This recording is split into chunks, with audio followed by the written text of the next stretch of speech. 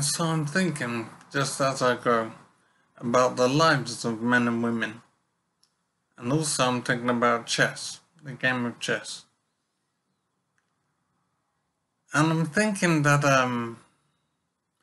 in life it seems as if men are regarded as being the same as pawns.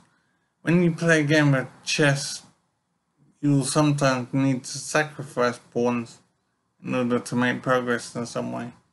And you're prepared to do that because the pawns are relatively low value compared to the other pieces on the board. So if you're going to have to lose a piece, you'd rather lose a pawn than any of the more valuable pieces.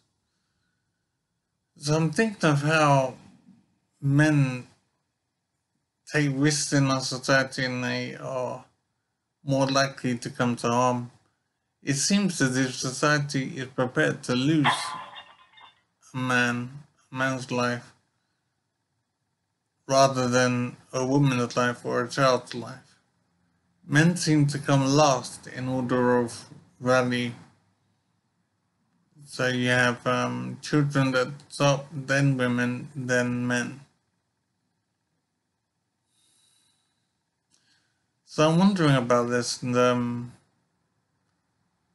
wondering if it's true, if it's valid to have this order of priority.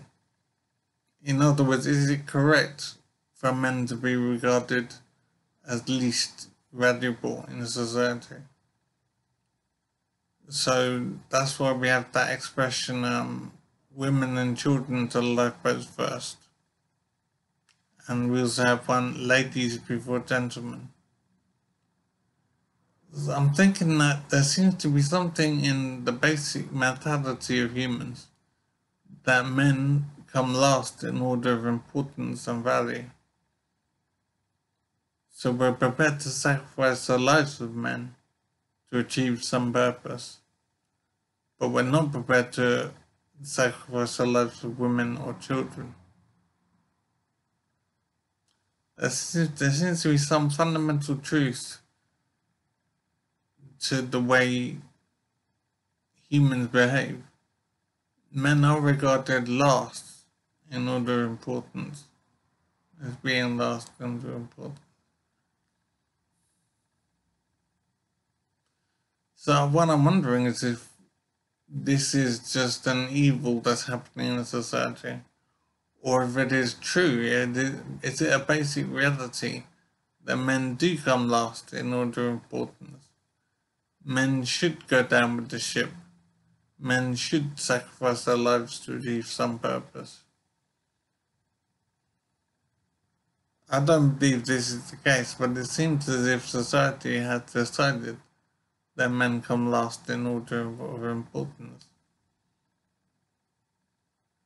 So I will be thinking some more, and I'm wondering basically if the reason society has put men last in order of value, is that reason justified in some way? So that's what I'm thinking on.